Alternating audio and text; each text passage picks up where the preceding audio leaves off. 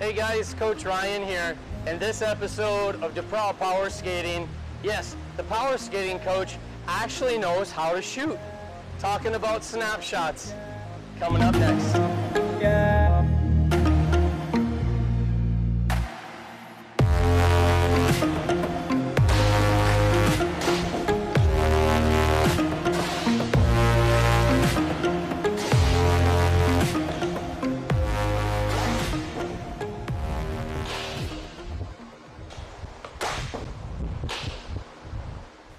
Coach Ryan here at the Mad Scientist Laboratory DePro Power Skating Studios.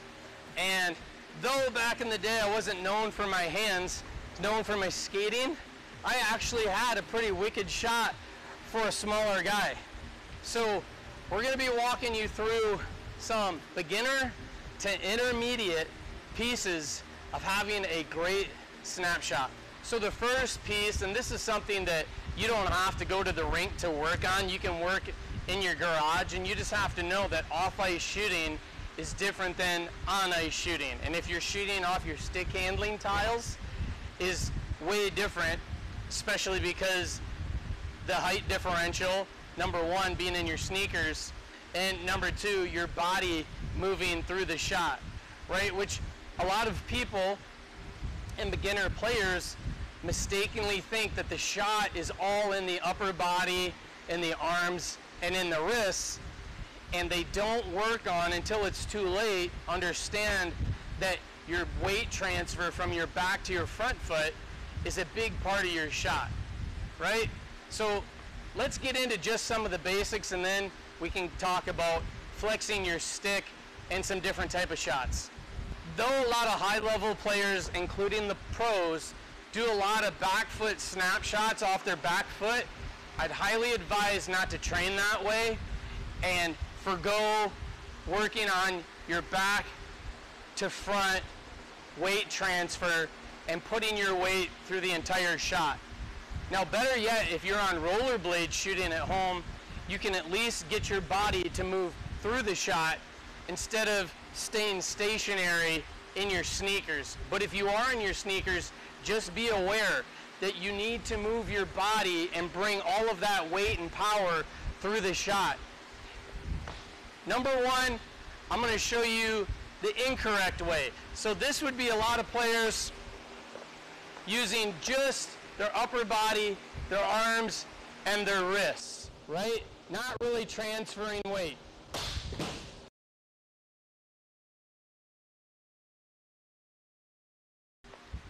So what I like to start off doing is actually going through the wrist shot motions, but better yet, not using a puck at all, and getting players to bend their back knee to their front knee, and even adding a little bit of jump in there, and then gradually showing them that the deeper the lunge, the more power comes through, right, off your front skate.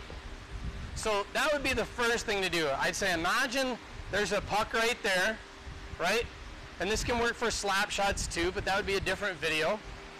And all I want you to do is pull back, bend your back knee, right, and your back skate, and then just do a little bit of a hop onto the front and get that motion down, right? And then you can start pretending like you're putting in the snap.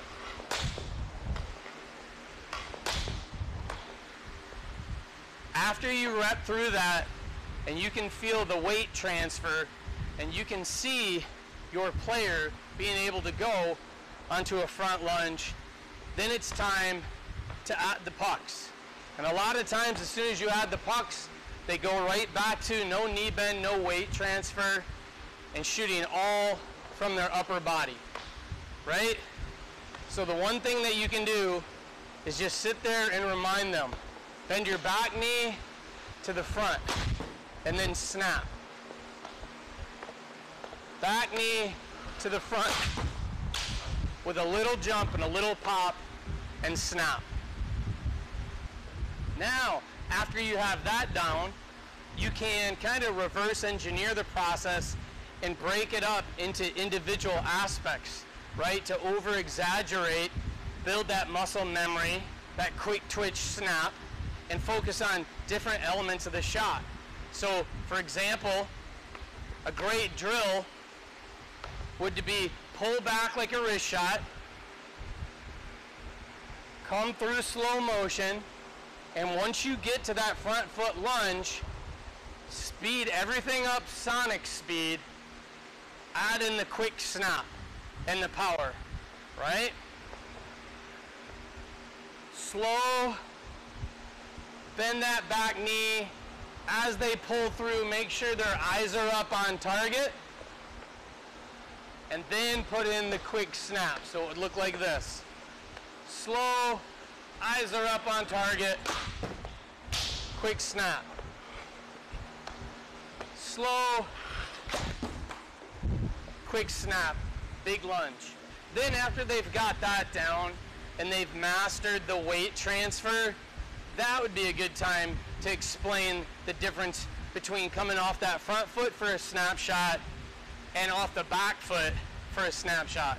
And it's the same thing when you're going off the back, but when you're leaning away, you're gonna have to add more flex on that stick with the top hand, or you're not gonna get as much power. You're actually pulling back instead of putting all your weight through that shot. So the back foot snapshot looks like this.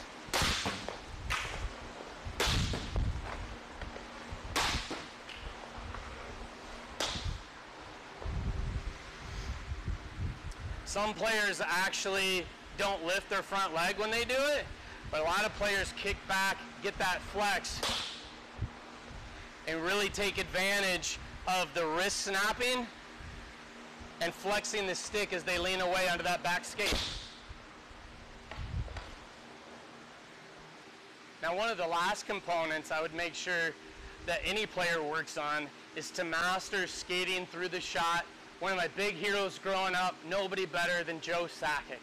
Not only does it take the goalie by surprise because they can't get set up and they don't expect it, keeping your skates moving without stalling and pausing doesn't give the back checker any chance to catch up to you, steal the puck, and turn the play the other way. So that would be my last bit of advice, is work on your player instead of just standing still doing stationary shooting, learning how to skate and shoot off of the stride. It looks like this.